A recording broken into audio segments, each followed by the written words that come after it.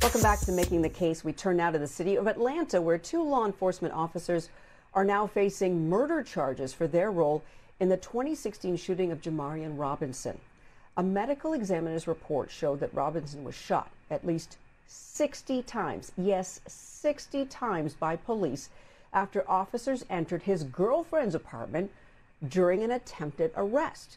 In addition to felony murder, ex-officers Eric Heinze and Kristopher Hutchens are also facing charges of aggravated assault, burglary, and counts of making false statements. Cell phone video taken from outside the apartment captured the attempted arrest and the nearly 3 minutes of gunfire that followed. We're going to play a portion of that video for you now. I need to warn you, this may be hard to watch. Don't get me shot.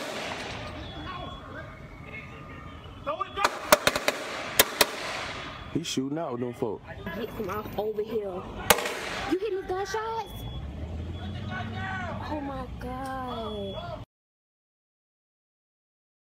I want to welcome back Gerald Griggs, a criminal defense attorney and president of the Atlanta chapter of the NAACP, to discuss this. Gerald, thanks for being with us. That video, Gerald, first of all, I just got to tell you, seeing these videos all the time is always so disturbing. We heard the words, 2 cops charged with felony murder. That's what we're saying, right? It sounds like a big deal. Now, I know that you actually have close ties to the family, so I want to start with your reaction to the indictments. My reaction is a long time coming. It's 5 years of fighting by Jamarion Robinson and her family with the assistance of many activists in the Atlanta area got us to this point. The previous prosecutor would not present this case to a grand jury, and now the current prosecutor has presented it. But it took a long time for this story to continue to be pushed forward by Jamarion's mother. She believes that this case is a modern day Emmett Till. He was actually shot 76 times. One officer actually stood over him and shot down into his body. She hired her own forensic examiner that proved that point. So it took a while to get to this point, but she was very happy that we are now going to see a trial in this case. And so we are happy to be standing with her in this case. 76 times. Thanks for making that correction. That's outrageous. And you actually called what the cops did, quote, nothing more than an execution. Describe what you think went on in that apartment in the moments before and after police started shooting. Well, the police were looking for an individual who a few days earlier had pointed a weapon at law enforcement. It turned out to not be Jamarion. Jamarion was at his girlfriend's house. The police knocked on the door. They entered the house. They just started firing. And of course, Jamarion was upstairs, was down on the ground. He was shot through his hands, through his body, through his groin. A flashbang was thrown on him. And I can only imagine the horrific nature of how he died. I got to walk through that house the day after it happened.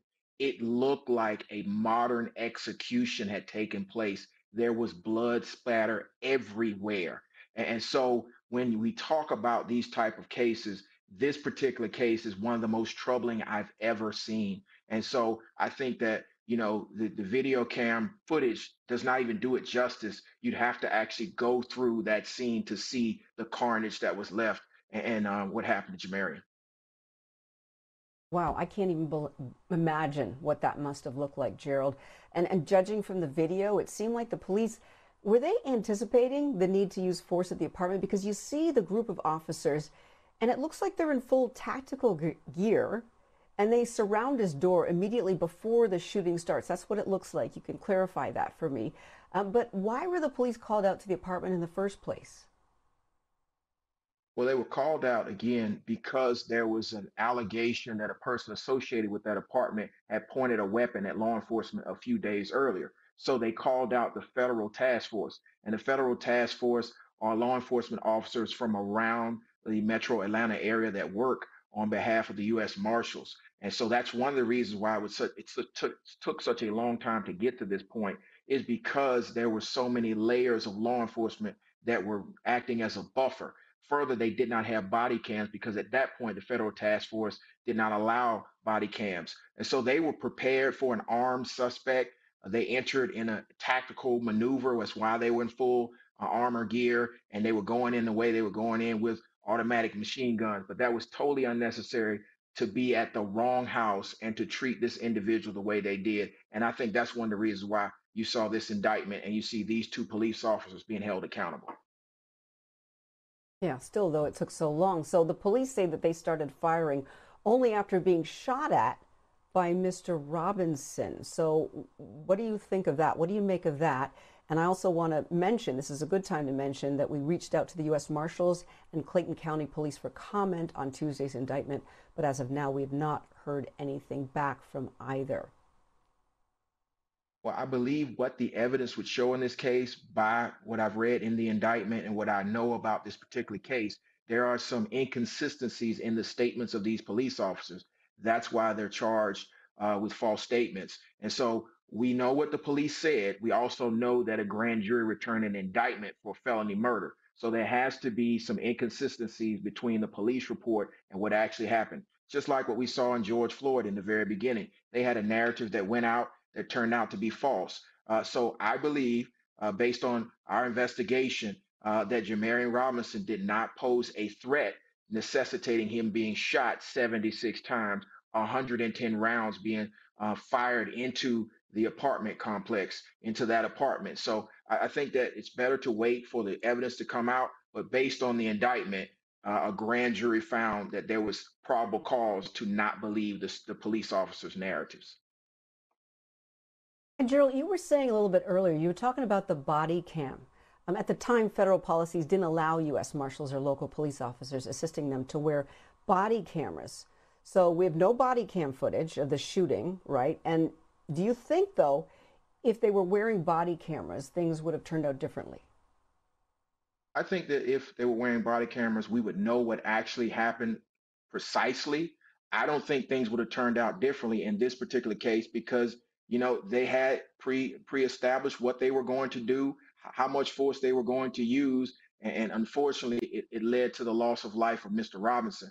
But because of Mr. Robinson's case and another case, Jimmy Atchison's case, which also involved the federal task force, now they are mandated to wear body cams. And so I think moving forward, you will have more transparency. But in this particular case, I don't think body cams would have stopped 110 shots into an apartment and 76 shots going into Mr. Robinson's body.